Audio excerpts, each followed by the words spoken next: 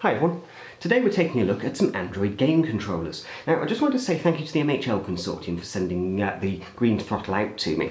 I picked up the Moga Pro on my own, as it were, at retail. Now what I'm really fascinated by with Android at the moment is its ability to not really just be about, you know, your smartphone or your tablet, but about being your games device as well. So, you know, do we really need an Xbox One, a PlayStation 4 in the near future?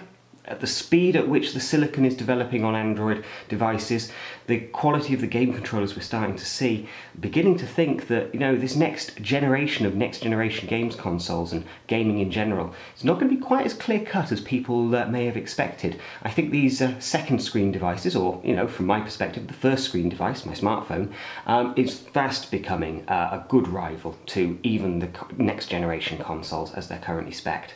So, what do we have in these two game controllers? Well, they're very similar in their approach. They're both quite Xbox looking. Obviously the green from the green throttle, and the Moga Pro has very much the sleek lines you would come to expect from the Xbox. You also have the slightly offset dual analog controller sticks as well. Again, very, very Xboxy. In fact, I mean, you might as well just have taken the Xbox controller and, you know, stuck a new badge on them. But what's really interesting is the way these work. They use Bluetooth and they install a piece of software directly onto the smartphone, which you can download from the Play Store. And then that allows the game controller to communicate with the smartphone or tablet or whatever Android device you happen to be using.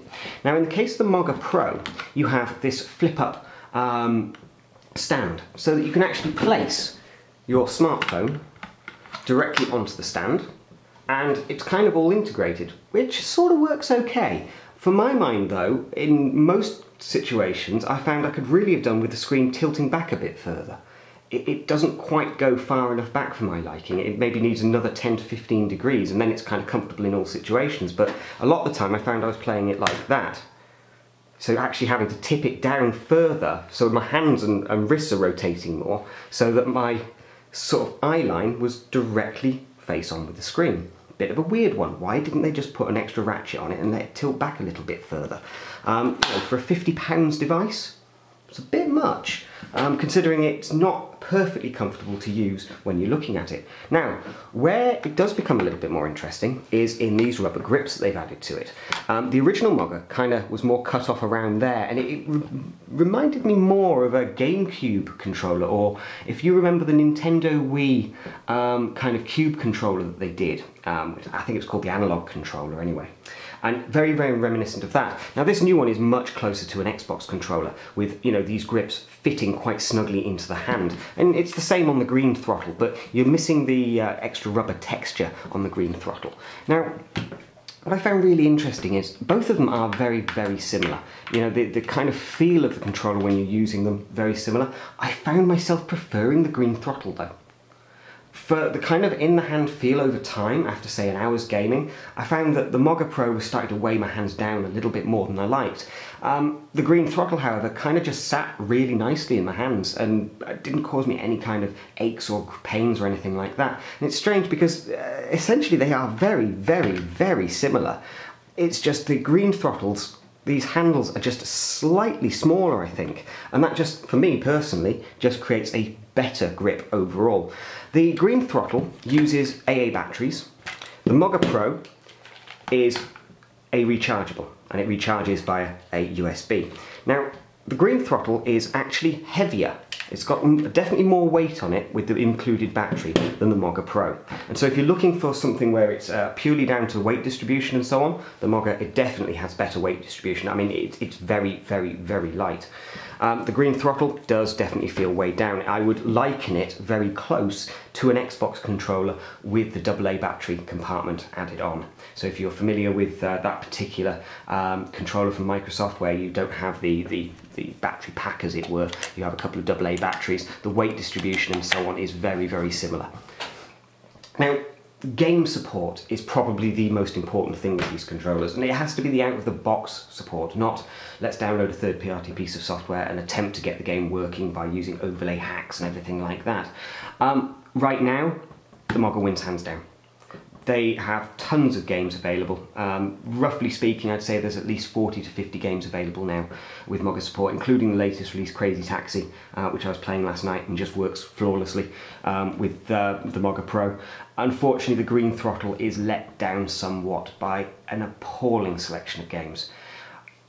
The controller itself, I actually prefer to the Moga, but there's only about 10 games that support the green throttle, which is a real shame. Even though some of those games are quite fun, if a controller is going to live and die by its support on Android, and unfortunately there just isn't the game support there from the developers right now, which is a real pity. I mean, what I think we need to see happen from Google's point of view, and actually from us, our point of view as gamers and consumers, we need a middleware layer provided by Google that allows all of these controller companies to hook into it, and developers to natively hook into it, because they're building their games anyway using the SDK from Google. What we have at the moment is fragmentation. So really it depends on which side developers decide to go for. Will they include both controller companies' tools, so the controller will work with their game? No, probably not. They'll pick one or the other, and they'll probably pick the one with the largest install base, which coincidentally probably has the largest number of developers developing for it. You can see how it becomes a catch-22 and a self-fulfilling prophecy. Moga right now is out ahead, and they're probably going to stay there unless something changes within the developer ecosystem. And for my mind, that has got to be Google. They are in the prime position right now to say we are going to take gaming seriously on Android, and here is a kick-ass SDK that allows all these game controllers, via HID or whatever, to interface natively with any game, as long as it happens to be using the latest build of the SDK from Google. I mean, that's what we really need to see happen for gaming on Android to kick off in a massive, massive way. Because I'm telling you guys, once you pick up a controller and start playing something like Modern Combat 4, start playing racing games, start playing Bard's Tale, you suddenly understand that Android is not that far behind when it comes to, high quality gaming. Put it this way, it beats a Wii right now, and it pretty much beats a Wii U right now. In this next generation, when we look at the Qualcomm 800 chips, when we look at the Tegra 4 processors, and we see the quality of the graphics and the fill rates and the frame rate and the texture handling and everything, lighting as well, we aren't that far off the PlayStation 3 and the Xbox. So, it's not good enough really for us to simply say, oh, well, we'll have to wait for developers to incorporate this stuff into their games. Really, it's now for Google to force the issue. We've had a long enough time now with these controllers coming onto the market. The market has matured, the games are getting better, the graphics and everything are getting better. One thing that we still don't have is a whole ecosystem for running with the controllers. And that fragmentation is going to hurt everyone, gamers especially. Right now, if there's one I would say to buy, it would be the Moga Pro. At 50 quid, you cannot go wrong. It works beautifully. But it's not the best controller. The best controller definitely goes to green throttle. For me personally, I find it a better, more comfortable controller to use for long periods of time. Which is an interesting conundrum, isn't it? So the better controller doesn't have as good game support.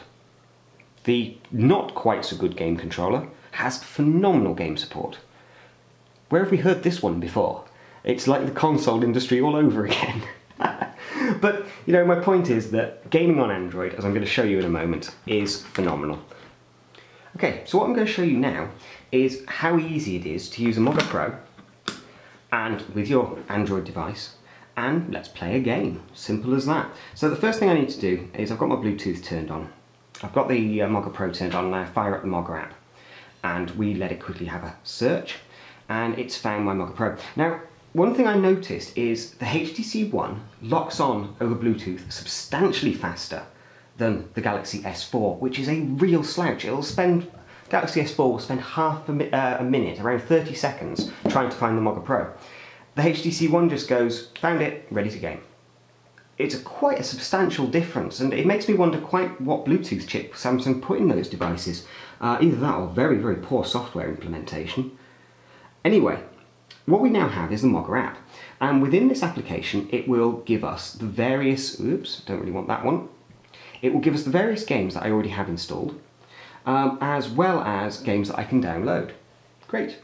So we've got Crazy Taxi here, and what I'm going to do, drop that onto there,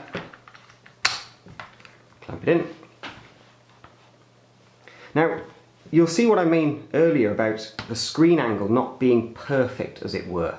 Realistically, it needs to kind of be there, but its natural feeling is to kind of sit there like that. And this is actually quite accurate to how I've been using it. It always feels when I'm using it that I want to tip forward and thus tip my wrists and so on, so that I can kind of see the screen direct on, like you would on a television set, or as best you can anyway. And it doesn't quite work with this particular stand that they've put on there. It needs to just ratchet back a little bit more. Now, as you can see, I've got full control using the joypad. So we're going to play game, arcade, play by arcade rules. You can see there from the glare that things are not quite as direct on as they would really like to be.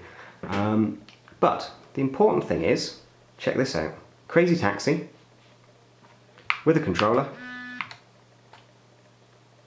gaming on Android. Now, if I wanted to, I don't have to have this plugged onto the dock on the top. What I could do is use an MHL cable, put my phone directly into a television set, sit on the other side of the room with the controller, and game away quite happily. Literally using my Android device like a glorified games console. You know, one that costs about the same as a games console but has a lot more functionality. So, you know, there are so many great games that have already been released. Pretty much every title by Gameloft, quite a lot of Sega's titles, they all work with Moga Pro. Like I say, not quite great support for the green throttle going on out there, but it's not too bad.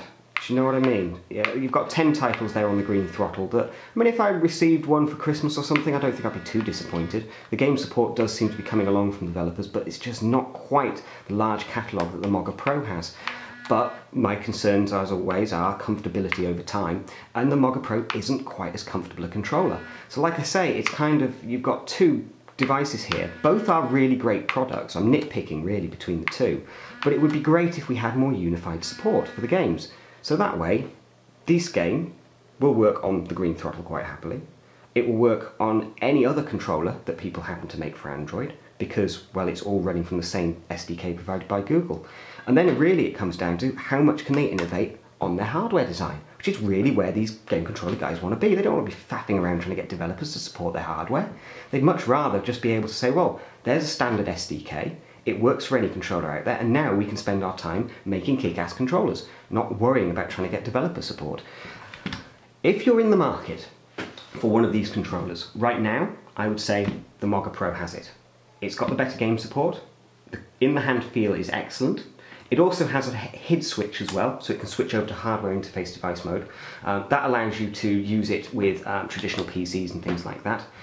Personally though, if you're looking for the controller which has the best feel and the best long-term feel in the hand as you're gaming, the green throttle for me is the better in-the-hand controller. It's the better physical controller, but the Moga Pro has the game support, and ultimately, as gamers, we kind of have to say, we go where the games are, don't we?